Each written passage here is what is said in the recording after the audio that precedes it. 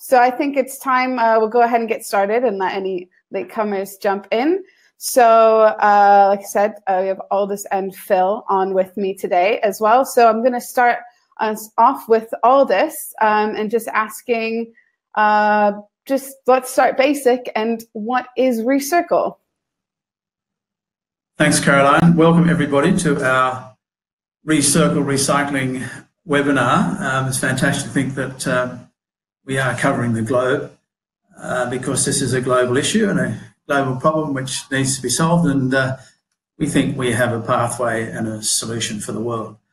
So what is ReCircle? ReCircle is a closed-loop recycling appliance for homes and businesses, or alternative, it's closed-loop recycling equipment for industry and organisations. We use the word closed-loop often simply because recycling has many, many meanings, and the one that's important for the world is closed-loop recycling. So, and closed-loop recycling is very simple.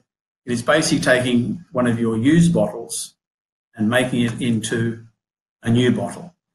The very simple concept is take what's used, process it so it can be made into a new bottle. Great. So that was a really helpful overview, all this. But it would be nice to know, kind of get a bit more information on exactly what problem this system is solving and why do we need it? The problem we are solving is a very simple one. It's pollution of our environment. The current consumer society is a linear, single material use system. At both the start and the end of the consumer process, we pollute the environment. Iron ore, bauxite, oil, gas, sand, limestone, etc., must all be mined or extracted. And these processes are very energy intensive and are high in CO2 equivalent emissions. At the end of the consumption process, we throw away our used materials, and a small amount ends up in the oceans. We think there's a lot in there, but only a small amount ends up there. And you can see what sort of a mess we're making when there is so much in there and that's only a small amount. The rest ends up in waste mountains we are building all over the world, or it is incinerated, which is much more polluting than burning of coal. To fix both ends of our consumption process, we must closed-loop recycle. Closed-loop recycling does away with mining and extraction and also throwing away of the used materials after use. Under existing recycling systems, between 2 and 10% of the world's used materials are recycled. And I use that word recycle in a very general sense. In the UK, for example, where I'm sitting here, and it'll apply in most parts of the world, some of them are better than others, less than 2% of what could be closed-loop recycle, consumer closed-loop recycle, is actually closed-loop recycle. We don't know those figures for sure. They're very hard to find. So it might be 3, it might be 1. But anyway, it's somewhere in that order of magnitude. So the simple reason why we need a circular economy is so that we don't pollute the environment, so we don't kill off animals and insects and species at the most rapid rate in history, or continue to do that, and hopefully allow our grandchildren to live on this planet. So how will ReCircle actually address this problem that we have with recycling? The existing recycling systems fail very simply because we don't get high enough purity of the substance out at the end of the recycling system. We can get it, except in some cases the steps are so expensive that it's just financially not viable to do. And this is the main problem that we face. So we must produce purity of recycled or used materials as soon as possible, as practical as possible, so that they can be virtually input directly into the manufacturing process. So only if that occurs will we closed-loop recycle, and only if that occurs will we solve the problem that we have. The ReCircle recycling system achieves that.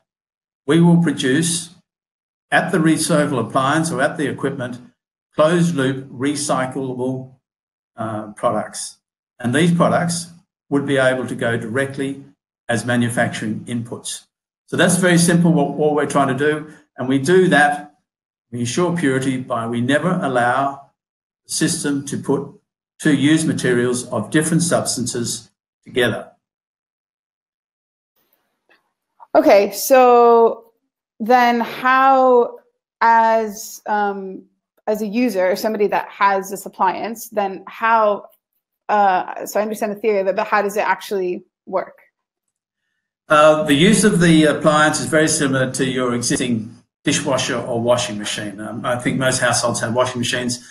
Quite a lot of households don't have dishwashers. But so it's a very simple process. You load it up, you put your used materials into dedicated substance bays. So the difference between how you'll load up this unit as opposed to your washing machine or your dishwasher is that you'll have dedicated bays. When you load it up, you will close the drawer. You will have put in some detergent and you will press the start button. And the machine will then go through and do its processes. So for a user, that's all they have to do. They do not have to unload like a dishwasher or a washing machine. They do not have to unload the system every time they use it. They only unload it between 3 and 8 times a year when the material containers or the product containers at the bottom of the unit, when one of them is full.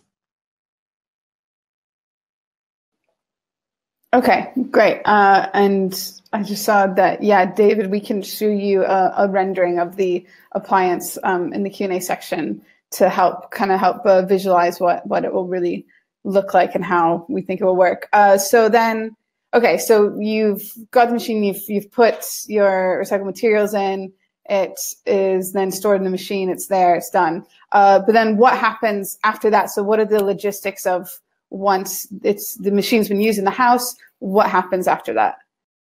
Okay, once the machine has been used in the house and one of your containers is full, you will disengage the bottom third of this unit, which is effectively look like your pot drawer, and you will put that down by the curb or an agreed place. It will then be placed either on the curb or somewhere which has been agreed between you, the household, or you, the business, and the system. You will then basically, those materials will then be unloaded into a vehicle separately, and then those materials, depending on where you are geographically, some will be able to go direct to manufacturing sites, or where those don't exist in the locality, there will be a bulk transfer station which will collect all these materials, and then they will be bulk transported by either train or rail to wherever the closest manufacturers happen to be. Okay, great. And so I guess my next question is actually going to be for Phil. So Phil, I'm going to maximize you on this. So Phil, what do you see? What is the most difficult aspect of developing the prototype? Well, obviously we're not a multinational organisation, so we don't have the unlimited financial or manpower resources that these organisations do have.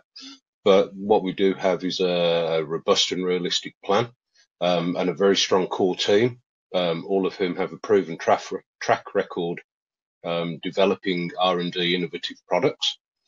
And one of the advantages with a small team like this is with a singular focus, we can actually, I believe, develop this as quickly as a large multinational could.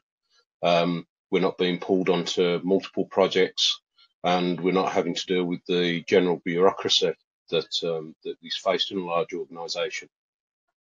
Now, from an actual development standpoint, two of the biggest challenges we face is, one, moving all the materials, a wide range of materials through the appliance from start to finish when the user loads it into the storage unit at the end, and also the granulation systems that we need to process the glass, the plastic, the aluminium and tin. Now, the first, moving the materials through the appliance, is pretty much an exercise in good mechanical design practices and innovative solutions, which, as I say, we have a proven track record of this. And the second, the granulation system, requires an expert in the field. And we do have Gilles Poltinger on board, who developed these things, these centric granulators for a company called Nuga for 6 years.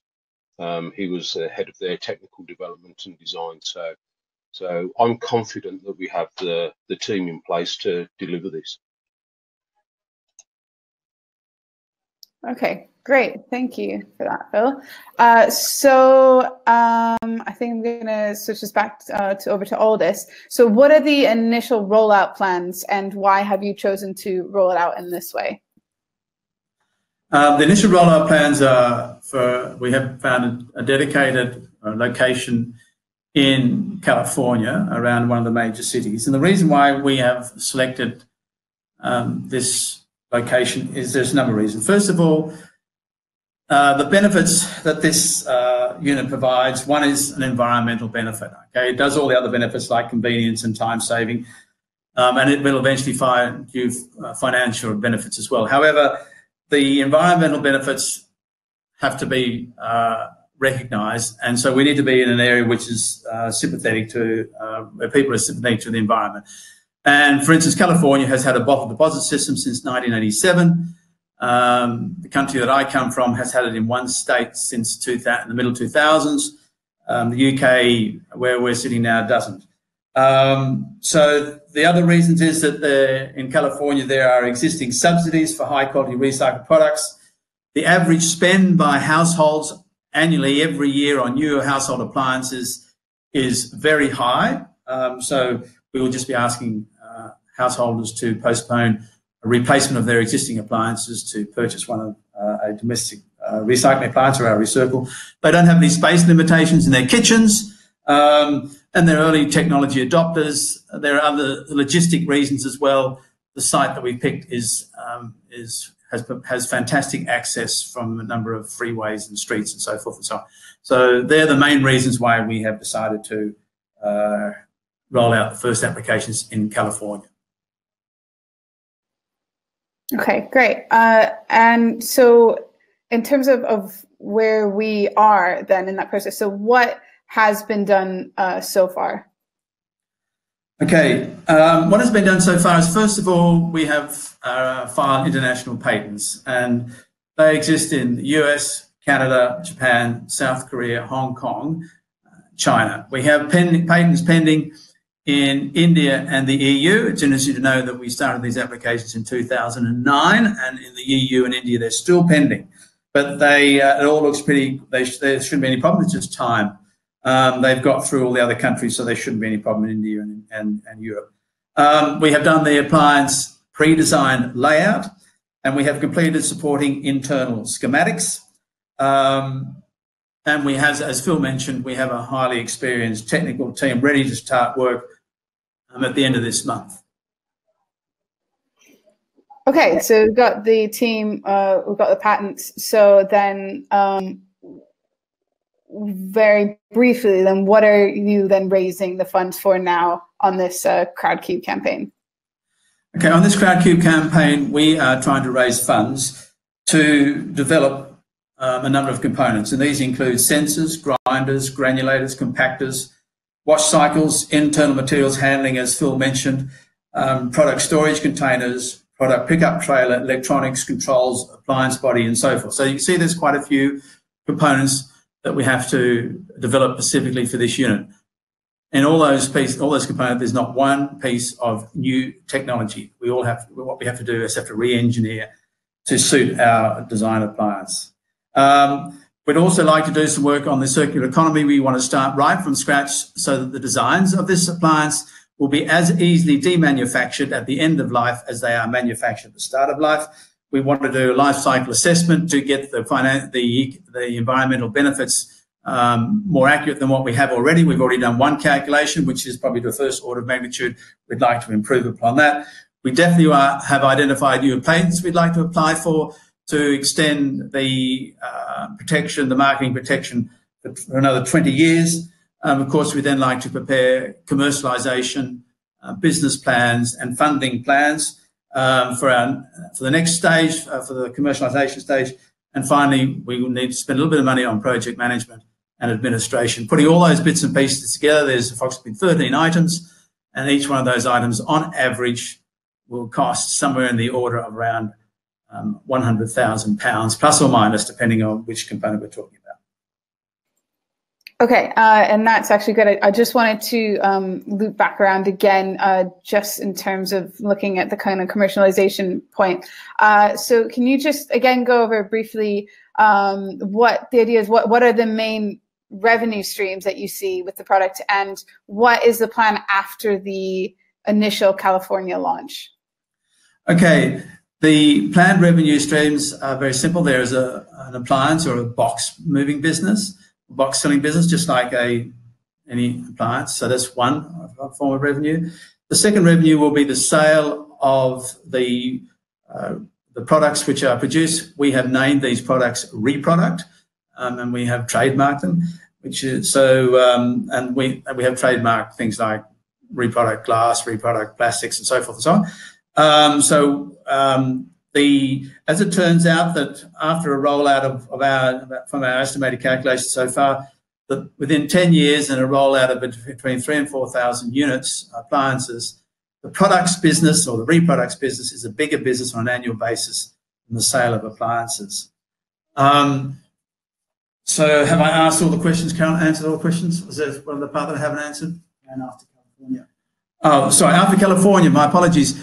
Quite clearly, we'll be rolling out into other major cities in California, and then we will go into the US. We will select, there are 11 states in the United States which already have bottle bill systems or bottle deposit systems, so we will prioritise those, and then eventually we will go out to the 300 odd plus cities, large and small, around the United States. After the United States, quite clearly there's the Western world, UK, Europe, Japan, Korea, and then of course the main play, which will be China, India, and then the other subcontinent countries like Pakistan and Bangladesh and so forth. Okay, great. Thank you for that, Aldous. So I am going to go into the Q&A session now. So thank you all for sending through some really great questions coming through in the chat box. We've also got some others, obviously a big discussion on a lot of these points in our CrowdCube page as well. But we're going to start just going through. I'm just going to go through in order that these questions are submitted. And if we feel like we can just give a bit more color on them, we will. And I guess, yeah, with Aldous and Phil, jump in, whoever wants to grab the question. It's up for grabs, whoever gets there fastest. So I'm going to start with Grant's question, which was, how can I get involved in Australia? Grant, the best way that you can get involved is straight after the end of this webinar. If you would send me an email with a very short description of who you are and what you can do, I will then respond to you in person, and we will try to see where we can fit you in. Basically, our major work we'll be doing in different parts of the world. This development process, because we've got fantastic people, and it's not worthwhile to bring them all into one spot. So yes, Australia is one spot where we'll be doing some work. Fantastic.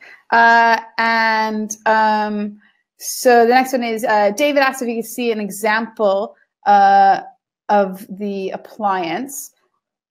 So we've got, David, so we have some renderings of the product that we can show, and that I can send. I'm going to put a link into that video in the chat box now, as Aldous is just going to do a brief chat through that while I.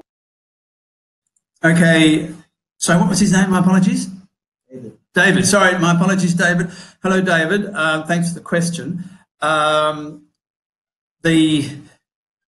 We are at a pre-prototype stage, so I'm sorry we cannot give you anything physical to look at, which is the whole point of what we're trying to raise the funds for.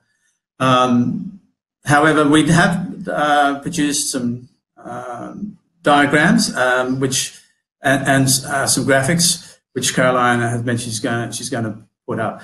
If you want to see things in detail, there's no problem about doing that, except we'll have to sign NDAs or non-disclosure agreements or confidentiality agreements. Once again, and if you send me an email at the end of this seminar indicating a direct desire to have a look at things, we can get that process rolling.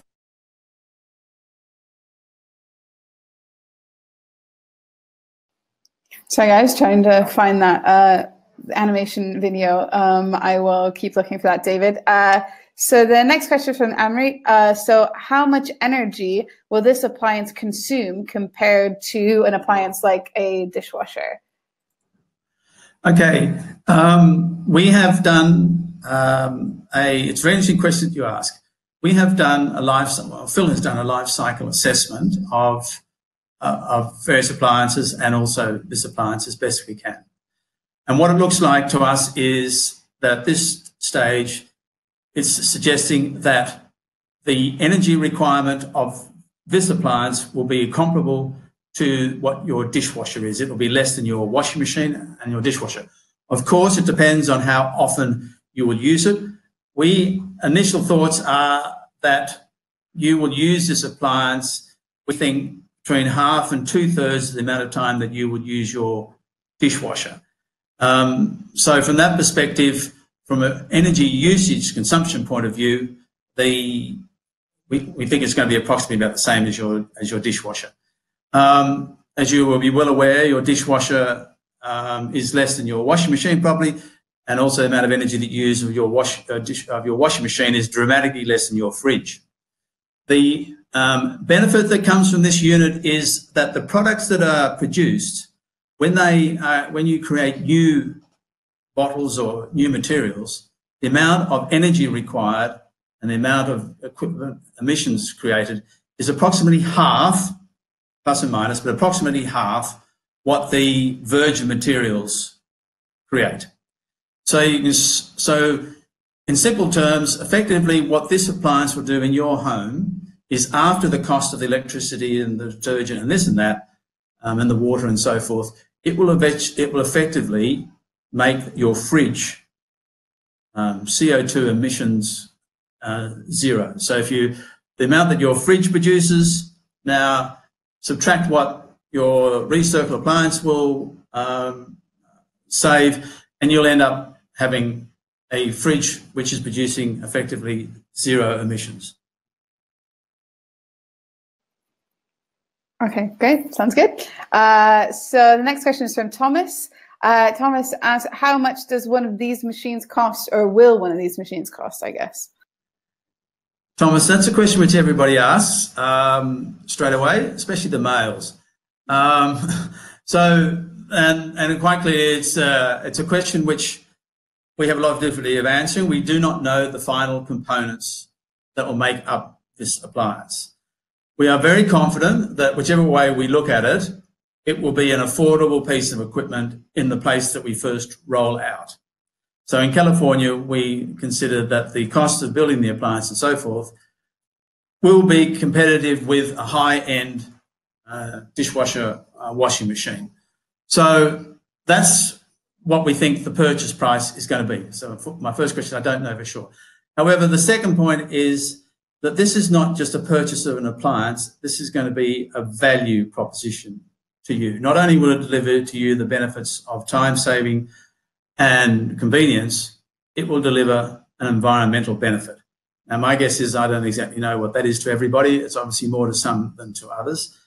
However, eventually, and we won't be able to do it in the early years, but we think after sort of about approximately year 5 of the first rollout, that we will start to be returning cash value to the users of appliance for the products that they produce in return for what they have done. How quickly we can get those return prices to a level where there is a sensible financial return on investments to satisfy all the angels and VCs and investment people, I don't know exactly when that will be. But my guess is that we would like to think that before 10 years out that this unit will be better than buying a Barclays share in the UK or some other share somewhere else. But it might be quite as good as Apple or Google. The value proposition also includes, for instance, the bottle deposit system returns. At the moment, where most places where they are, you have to keep a separate container for your for the bottle deposits which comply with the systems, and they obviously are different in virtually every state. So you have to know what you're doing. Anyway, you keep a separate bag of these stuff, and then you probably put them in the boot or get on the train or get on the bus, and you go to a recycle processing centre, and you then stand in the queue and you get out your £9 or your $9, whatever it might be, for your 90 or 100, 200, whatever number of containers that you've had in your bag, and then you quietly get back in the car, the train, the bus, and go home. This unit will be able to process those bottle deposits while you're sitting in your kitchen. So these are sort of benefits that we feel are quite difficult to quantify at this stage. So that's why I don't just give an answer on what is the price at this stage. So I hope you'll understand. Thanks, Aldous. That makes sense. So the next one, I'm not sure if maybe Phil, you might want to take this one. How is the risk of user error addressed? So, for example, users placing materials in the wrong input drawer or container, presumably that risk contaminating the entire output.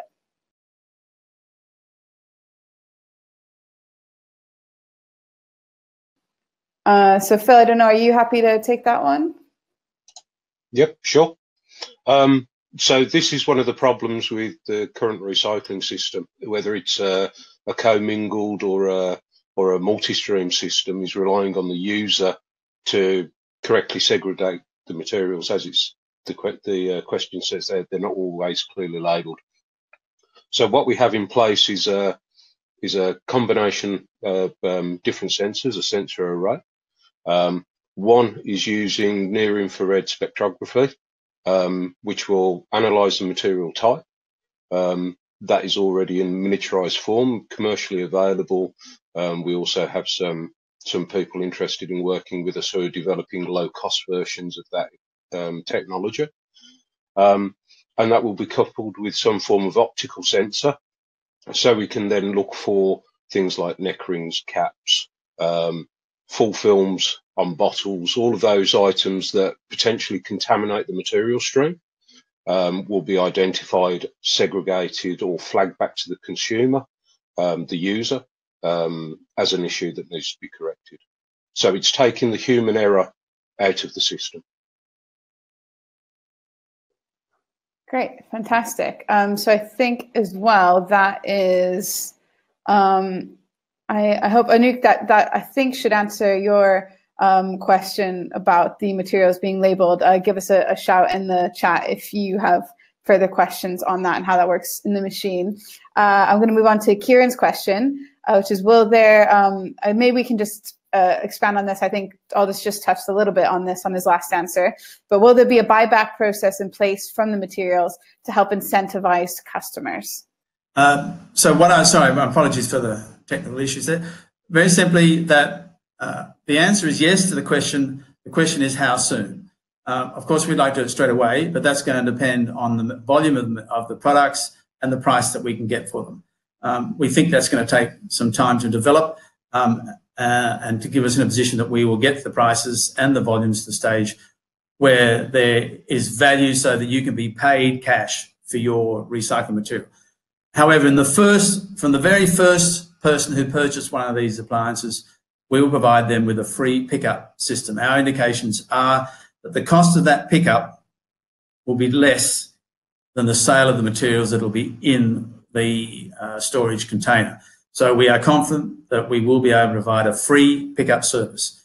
That will be the first free pickup service for any recycling, I think, in the world, which everybody knows already that they pay for their recycling service, and they don't have, it's sort of a compulsory in most cases. In some places in California, that's another reason why California, just very quickly while on that subject, is that California, a lot of places in the United States, you can not take up a recycling service. So you can save yourself, at the moment, the recycling service in some cities is in the order of $250 a year, and you will be able to discontinue that service and save yourself the $250, at least knowing that whatever you put in your ReCircle recycling unit will be 100% closed loop recycled. So the point is, 5 years, we think, is what we're going to aim for. We'd love to think it was going to be year 1. I'm pretty sure it's not going to be that. We'd love to get it earlier than 5, but let's just say 5, 6, 7, somewhere in that sort of order of magnitude to start getting you payments back in cash for your closed-loop recyclable products. Great, thanks. I've got another question from Anouk. So it's, is the aim to include a step of chemical recycling in the device, or is it only granulating? No, it is purely mechanical recycling. The chemical processes are far too complicated to put in a domestic recycling appliance. The chemical recycling processes are interesting. We are at the moment, we're aware of about 60 of these processes being developed by all sorts of people. Phil's keeping a very close watch on the leading ones. They're very interesting in a way, and one would like to be fantastic if they worked. They're possibly going to work. How they're going to be financially viable, I have a lot of difficulty in working that out, because they effectively have got to compete with, they're going to produce materials which are effectively a barrel of oil. So they have to compete with the price of a barrel of oil after going through all their processes, which is quite complicated technology. The other thing which is a problem with the chemical recycling that I see is that, one, it assumes that they're going to get all the material for free, and secondly, that the quality of the used material, the performance of these processes, depends very much on the quality of the material that goes into them. And so how they're going to get a relatively pure stream of plastics is quite an interesting question, and how much will they get? So they're going to need a system, a separate system, we think, to collect plastics so that you can put it in their chemical recycling process. And unless the government comes on board and provides substantial subsidies, far higher than what exists today and far higher than Chancellor Hammond sort of announced last year in October, I see there's a long way for these chemical recycling systems to go. Okay, great. So I think this is a quick one for Kieran. I think it might be good to just highlight this again. So what are the intervals are we foreseeing for consumers in terms of, like, how often will they need to clear out that final third collection drawer on average?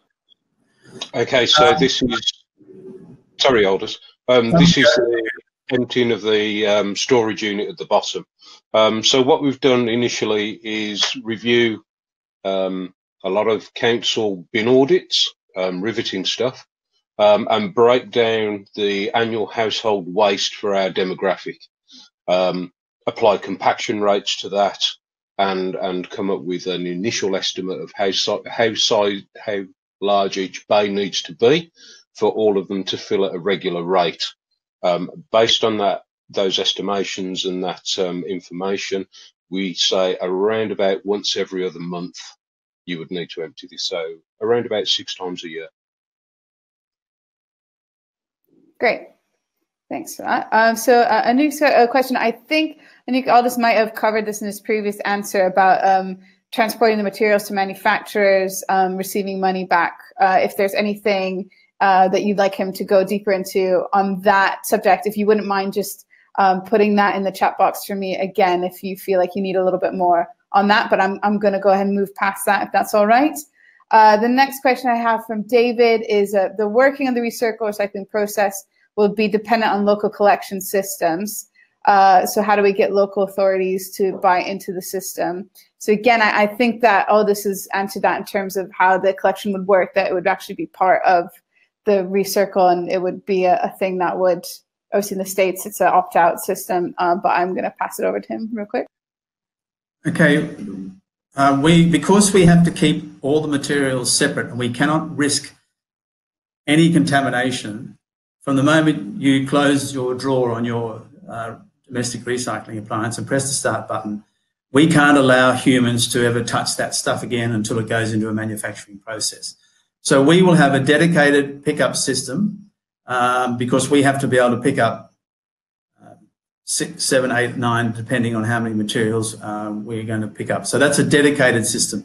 The great thing about dedicated systems today is that we can thank companies like Uber and Amazon, who have developed the logistics behind on-demand pickups from households.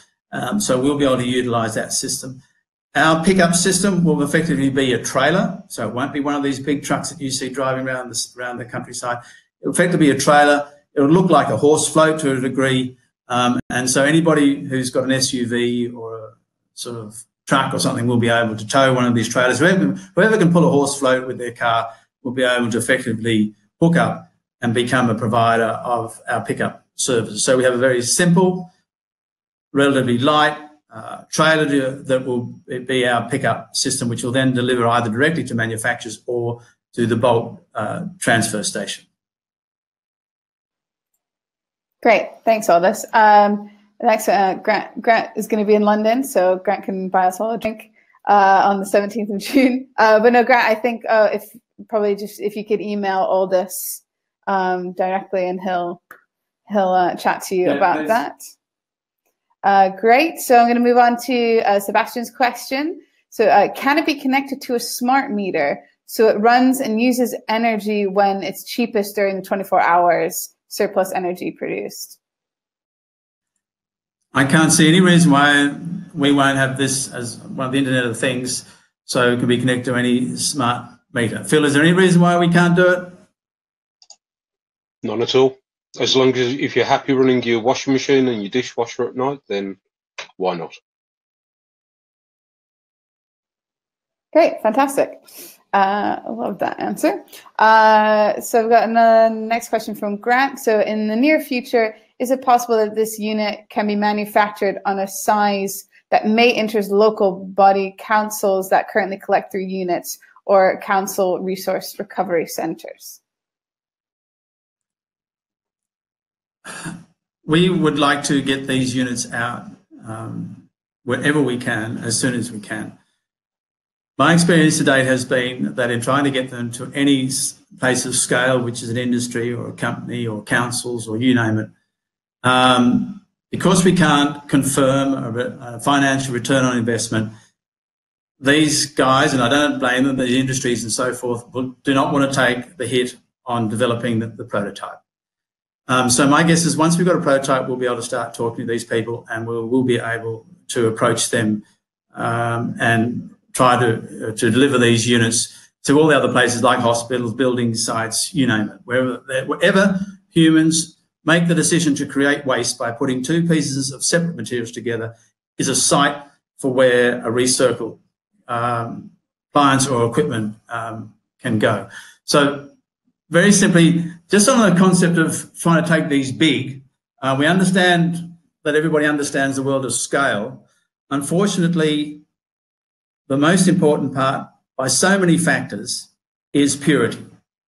And if we don't deliver purity, there is no closed-loop recycling. So number 1, 2, 3, 4, whatever number priority you like to put it, we have to have purity there. Then can come scale. And if that can work, well, then great. The only trouble is that the biggest scale, so you'd think, if scale is the answer, you'd think that the existing system should work efficiently, brilliantly, and closed-loop recycle. I'd love to say it does, but it doesn't. So you can quite clearly see that at this stage, the scale solutions are very difficult indeed. What we have to do, as I keep saying, is purity. Purity delivers cash value. Purity also delivers environmental values. And if you want those two things to be sustainable and deliver closed loop, you must hit purity. So that's the whole concept of scale. Sounds great, but please let me tell you the factors in purity are multiples times higher than what you achieve by increasing scale. Like if you increase savings of say 30, 40, 50% by scaling something up by 2 or 3 times in volume, I can guarantee by doing the sales scale, by getting purity up front, the increase is closer to 5, 10, 15 times improvements. So the factors that are delivered by purity are dramatically higher than the factors produced by scale. That actually, I think, leads quite nicely onto Anouk's question or point, which is, she said, so low material recovery rates are to a great extent due to low collection rates. Although much research exists on recycling behavior and incentives, the challenge remains to engage consumers with recycling and take-back systems, as volume is very significant. And so I think this is what you're talking about in terms of hitting that, changing the behaviors early on instead of relying on scale. So as volume is very significant, I wonder how ReCircle aims to address this issue. As I just said, we are very confident that so long as we hit purity, and we think we will, because we are going to make sure that you don't put two materials of different substances together in the one place. And if you do that, then the dear old ReCircle machine is going to say, no, thank you. You are going to have to get it right, but it shouldn't be very difficult, we don't think. So the actual behaviour change, which is, I think, is an amazing and important issue. First of all, we'd like to think that what we're going to ask individuals and businesses to do is to not change their behaviour, but to use exactly the same behaviour that they currently use with their worn clothes every day, or with their dirty dishes in their pots and pans every night with their dishwasher. All we want to do is to extend that behaviour to their used materials, so they're beautiful, valuable used materials, so long as we give them the wherewithal to keep them separate, which is what we plan to do. So that's what the ReCircle is going to do. The other point about the issue of behaviour is quite an interesting one. The bulk system at the moment has a big push by councils all the way around the world and everywhere, and the industry, to try to educate us to do the right thing. Let's just assume that somewhere like the UK and the US, everywhere had exactly the same system and everything was exactly the same. So there weren't any confusions between Scotland and Wales and London, or between Chicago, Los Angeles and San Francisco. If the whole world was exactly the same, I would think there'd be unlikely to be much of an improvement. And the reason is we're human. I don't know about you guys, but I know I don't drink anymore. I gave up some years ago, but I can tell you that after dinner, I cannot believe that if I didn't have something to tell me to put something in the right place, that I'd always get it correct. In fact, you won't. And if you think of human nature and human behaviour, in nearly every country in the world today, if you drink and drive, you get huge penalties. And the consequences are not just the penalties and you're losing your licence, you can kill someone. But still, we do it. We do exactly the same thing with speeding. We have signs up everywhere to speed, but everybody, well, I definitely do, and I know I'm not meant to, but I do, despite the fact that I know that if I make a mistake, I could kill someone, and still I speed. So what is the incentive for you and me and everybody else to put the right thing in the right bin? We'd all like to do it, but we're human and we won't. So what we need is something which ensures that we're all good little boys and girls and we all do the right thing. And that means that if you put a PET bottle in a glass container in your ReCircle, the ReCircle is going to say, sorry, don't like that. Please, can you fix it? Okay, great. Thank you so much. Thanks so much, guys. That was a really, really great questions. Fantastic questions. I think we're closing up now. Phil, is there anything else that's come out of that question session that you'd like to speak on, or anything else you'd like to say? Just one point on that last question. Low material recovery rates are to a great extent due to low collection rates. The global governments are actually touting that collection rates are going up, and they are, but the problem is what they're collecting. So the low recovery rates are to a greater extent due to the single stream commingled system, which is introducing a high degree of contamination. And that's what impacts the recovery rates out of those material streams. Where they have separated sources, they have a higher recycling rate, but it's still got a long way to go. Right, I guess that kind of ties back into Aldous's point about the purity being the key. So I'm just going to, Aldous, before I have you give any closing things, I'm just going to pop in this last question from Kieran. So he's really interested on your thoughts on how consumers will firstly adopt and perceive the ReCircle product and concept. Kieran, to be completely utterly honest, I'd love to know the clear answer to that. However, I have now basically been looking at this, developing this science for some years. And the thing that never ceases to amaze me is the interest that various people have in having one of these units. So that has the reason why we are still trying to do it because I get positive feedback of people wanting one of these units. We've got to do somehow to give them one, which is what we're trying to achieve now. So very simply, I don't think there's going to be any problem with people. My gut feeling is, and I'm no marketeer, I'm not in that world of, I'm an elite. I think that we're going to select specific areas, which is going to be enhances chances of being not too expensive for people. But within 3 years of these things operating, we know that they will then start to be in the case where they will be able to be leased or hire purchased, so the upfront price will go down. As every year goes on, like we don't think we'll be coming here in the UK until we've got a very strong cashback model, because we know that a lot of the households here will require, there's not a lot of spare room in most UK kitchens, for example, which we think is which will be definitely a negative problem. However, it's interesting to note that I've got quite a few friends who, when they refit their kitchens, the amount of space they have for all their different bins these days is quite surprising. So what are people going to buy these things? I think they're going to buy them once they realise it's a convenience. It's nothing more than a dishwasher or a washing machine. They've got plenty of those things already. They pay a lot of money for them. All the people that we're going to go to in the United States initially in the first sort of 3 or 4 years will have all purchased a fridge, which will be approximately double the cash price of this unit, what we think roughly going to be, the sort of order of magnitude. So we don't think that's going to be a problem. The biggest problem is obviously going to get out to everybody's home.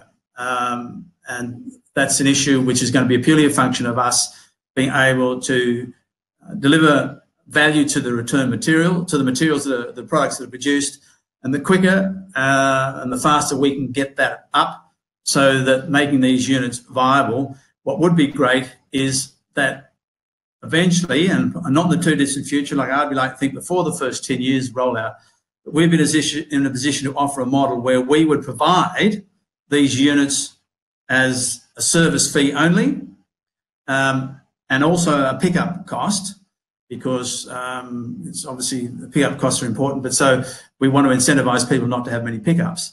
So if we could give them a service agreement only and a pickup cost, and then we just take the materials from them, the products from them, then that is a model which allows virtually everybody all over the world to have one of these units. So that we like to think that within 10 years, there shouldn't be one household anywhere in the world that would not be able to afford paying a service fee for one of these appliances.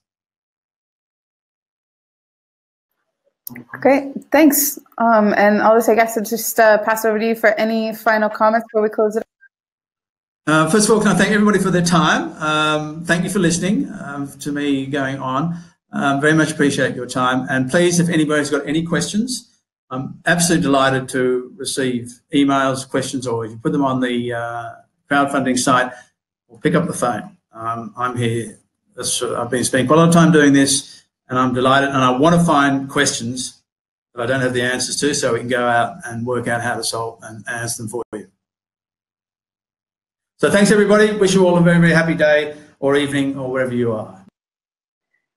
Great. Yeah, thanks, everybody, for joining us. As you'll see in the chat box just there, Stuart has very helpfully posted Aldous's email again, so give him a shout. And obviously, we've got, I think 12 days left on the Crowdcube campaign. So, help us spread the word. Post it on your social, send it to friends. If you've got any other questions that come up, obviously just send us an email. We've also got Stuart's put Aldous's phone numbers up there, so you can bug him as much as you want. Also, obviously on the Crowdcube page, we have a whole other Q&A section with a bunch of other questions. If you want to go through and see anything else there, obviously anything that comes to mind, feel free to post it there as well as email it. I hope you enjoyed it. Hope it was informative. I'm going to thank Phil for staying up and joining us over in Australia. Thank you, Aldous, and thank you all for attending. And yeah, keep in touch. Bye, guys.